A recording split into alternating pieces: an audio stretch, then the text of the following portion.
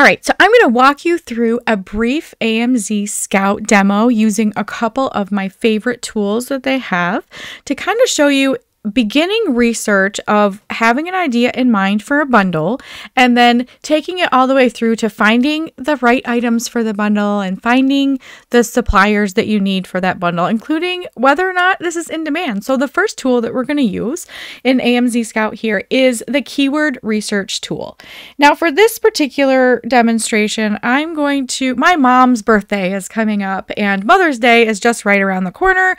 And so I am looking for a specific Mother's Day gift for my mom. And so we're going to use that as a birthday gift, Mother's Day gift kind of thing. We're going to use that as the example here. So the first thing that I do when I go into AMZ Scout is to decide the supply and demand or the keyword research volume of the particular word that I'm using here. And so this is just going to be, you want to keep the first search really broad so that you can see all of the different keywords. So right now I'm just going to type in mom. I'm not going to type in any other filters in here for now because I really want to see kind of all the keywords that are coming up with the word mom. And so when we look at this, it's going to, you can use the little arrows here to sort by ascending or descending. This is descending, obviously, and it goes down. So it gives you the highest level of search volume first. And this is search volume per month. How many people are typing these words and or phrases into Amazon? So here I see gifts for mom already as like the second level of search volume. And then you scroll on down to see gifts for mom, just regular mom, what people are putting in there, a lot of t-shirts. And this is just to get an initial gauge as, does anybody care about any of these things? And if so, what do they care about? So this is showing you what they care about, specifically birthday gifts for mom, funny mom shirt, nurse shirt, luckiest mom ever, Valentine's Day, new mom gifts, all these different particulars. So mom birthday gifts even is showing up right here. So these are showing me that my indicator for search volume, I like to see it above 2,000 per month. I feel like it kind of depends on supply and demand, but one of my favorite things is to see above 2,000 so that you kind of know that there's enough people looking for mom or gifts for mom that you think, okay, I can do some further research. If you see these numbers really low, like for example, if they're all looking like less than 200 here, then that's something that maybe I would steer clear from. And if you see a lot of these less than 200, it's because this is for this exact phrase. And so less than 200 searches a month for something really, really long like this makes sense. So make sure that you're always sorting by the highest volume first, just so you can get a good gauge of whether or not this is a good keyword to start exploring. If there's not a lot of search volume, then you definitely don't want to keep exploring. So as I see, gifts for mom is over 16,000 a month. I'm thinking that's a pretty good niche. I'm going to go to Amazon and see what's out there as far as competition, because I'd like to bring some gifts for mom products to the table. So go over to Amazon and I type in gifts for mom here. And then I'm going to do a search. And I'm also going to use the AMZ Scout Pro extension. So we've already seen that it has good search volume using the keyword research or keyword search volume here. So now we're going to go and we're going to use the Pro extension. It's really easy to add. It comes with your AMZ Scout package that you're going to get, and with that you click the little button in the corner and it's going to bring up the extension, and the extension is going to run and it's going to give you all of these amazing results. It gives you some things at a glance right up here on this little dashboard, and that's the best thing to look first and foremost, because you're going to see how many results are coming up on this page, the average monthly rank and price and all of the things there. And this particular thing here is a niche score, and the niche score is going to show you, does this niche have wiggle room to bring new products to the table? Now that's where bundling gets different and better, because even if this niche score is a little less than you expect, which 7 is great, and here's the explanations of why, but even if it's a little lower than expected, remember as a bundler, you're bringing something new and different to the table, and we'll look at that in just a minute. So overall niche score, you want to be able, I'm comfortable with as low as 4 or 5, because it just really depends on supply and demand. But this is a good at a glance to give you an idea of whether or not you should even dip your toe in the water when this particular niche. So this has, there's some high profit here. There's great demand. So there's a lot of keywords and a lot of demand for products in this niche. And then they say that the competition is medium. The good thing about competition, as we've already learned, is that we know as wholesale bundlers how to get our buy box owned 100% of the time, where we're not worried so much about competition because we're going to bring new bundles to the table. So we're not competing with single unit products. So if you see this as medium or high, we don't have to worry about that just yet. So we know that this is a pretty good niche score. You've got a 7 here. So there's a lot of good things going for gifts for mom. So let's take a look at what's actually out there. And then what we do to see what's actually out there is we look at this extension here and we see all of these top 10 products here. And you're going to see a product score for private label and product score for reselling. Again, for these scores, these are only things to pay attention to if you wanted to sell the single unit item that's listed there. So oftentimes it'll say 0 if it's a private label or a gated brand.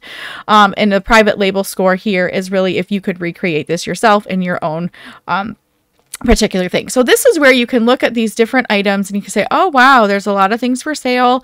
You can have the little drop down here. When you click the arrow, it's a drop down and it can show you this particular gift, the profit calculator, how much money you would be making. Say if your cost of goods were $5, you could put that in there and it could give you the estimated profit of what you're going to make there down here. So it's really kind of a cool thing to see. If you knew you could get this particular item for that amount of money, it can kind of give you an estimate of what you're going to make on that. So that's also something that you can do.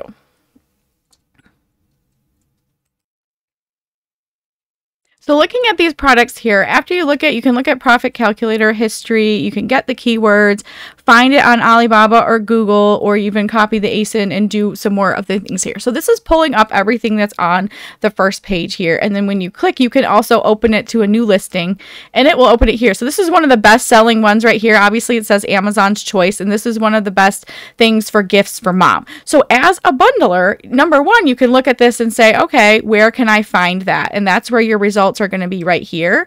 As this Christmas mug here is like, okay, maybe I want to sell that. Christmas, Mother's Day gifts. This is a mother-in-law mug.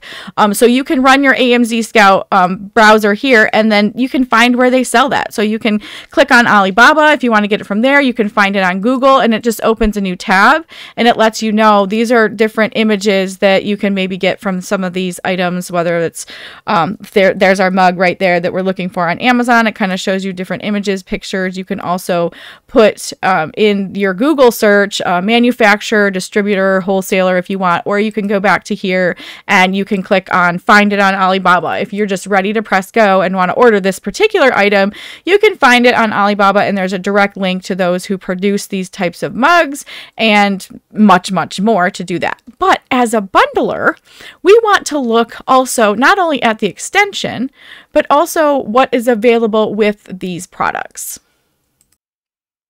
So when you're looking for bundle opportunities, as we have looked before, just selling a single unit mug could also be profitable if the data says that it is. But as bundlers, we want to look for the opportunity to serve the customer with a bundled product. So gift set, for example, here. So you scroll down a little bit and you can see the section where it says buy it with this, or frequently bought together, or customers who shopped for this also shop for that. Amazon has put this in different places in different niches, but as you can see, a lot of people are looking at buying it with a mug plus a keychain plus maybe a little sign. So it's more of a set instead of that, but these are separate individual items. So what this gives you a clue to is what people are also buying with this item and about the total price.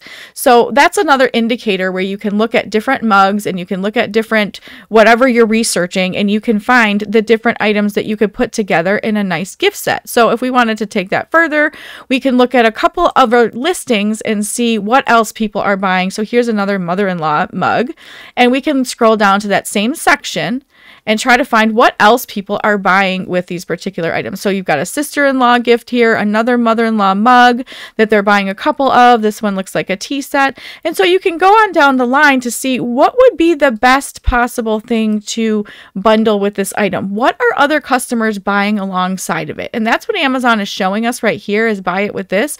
These are a lot of items that people have frequently bought together, or items that Amazon's algorithm believes goes well together. So keeping all of the other bundle rules in mind, you can also look at what the other people are buying there. And maybe it's a t-shirt set with a mug and maybe a gift box and, you know, some tea or whatever goes with it. So that's kind of how you use some of these tools to be able to find the right keywords first, to say, does anybody care about these items? And that's where you use the keyword search tool.